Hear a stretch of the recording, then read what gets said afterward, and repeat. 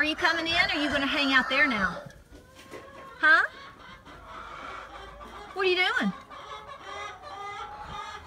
What do you smell?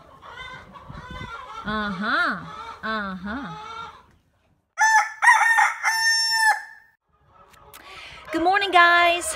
Welcome to Appalachia's Homestead. I'm going to really try to make a brief video today to show you Cochise, give you an update, and talk a little bit about Miss Cora, little Cora Bell, and what we're doing right now and why.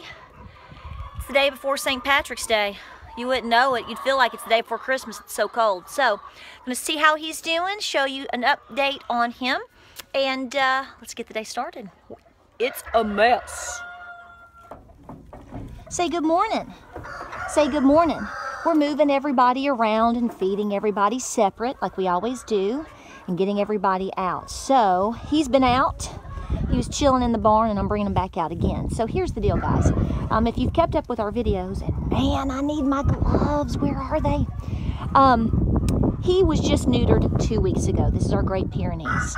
And I have lots of videos on him to update you in terms of him, what we've done, how old he is, everything. So let's go out here in the field. So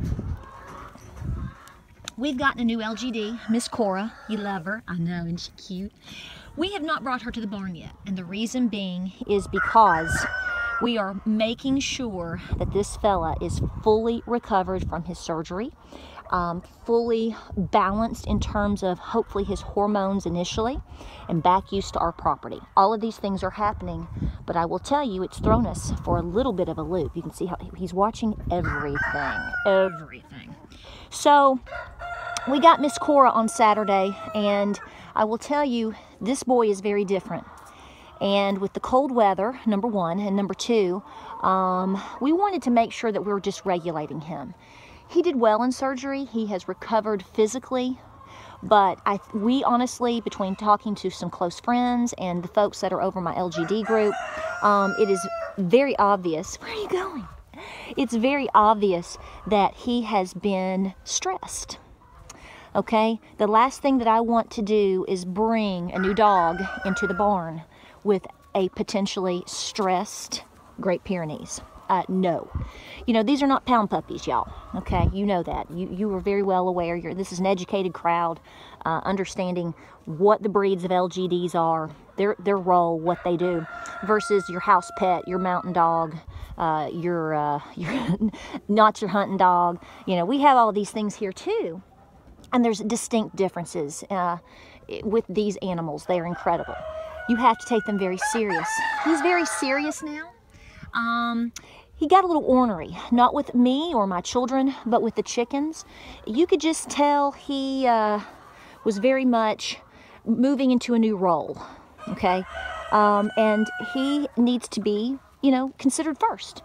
So Cora, we want to see you, babe. Cora's in the house. I'm not going to make any bones about it. She is right now in the house. We are loving on her, and we are taking this one day at a time as opposed to jumping the gun. You cannot jump the gun on these things. I will tell you that I am all for spaying and neutering. Are you guarding me today? Is that what you're doing? I'm going to brush you in just a minute. I am all for spay and neuter. I think that's what you need to do. I think that's the route to go. I'm not going to deny that, but I think that once you get an LGD and you know for a fact that you're not going to breed, which most people do not need to breed, you need to get them spayed or neutered at around a year. I think him waiting at 2 was a little tough on him. I'm glad we did it. I'm glad it's over. I think it's the right thing to do. I just wish we'd done it a little bit sooner. So I wanted to show you this fella. I will show you Cora. Everybody is doing really well, but I wanted to answer multiple questions to let you know he's doing well. Oh, okay. This is what he does. This is what they do. There's a farm up the road that has about 200 sheep, and they've got an LGD, Great Pyrenees just like this. And every time you drive by, he's just laying down. But they're not asleep, folks. They watch and hear everything, don't you? Yes, yes I do. Mwah, give you kisses. All right, guys, just wanted to show you what's going on here. Come on, let's go walk.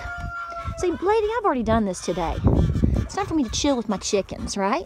All right, guys, thanks for watching. Check us out on Facebook, Instagram, and Pinterest.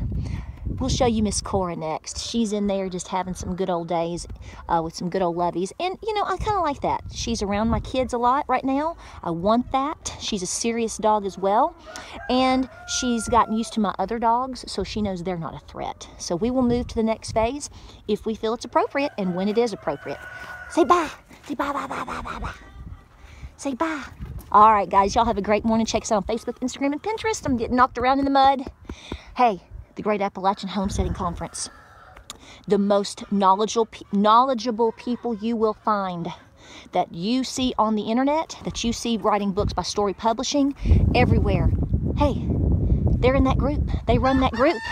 And Miss Anna is going to teach you everything you need to know about how to be successful with such a beast like this. We'll see you on May the 6th.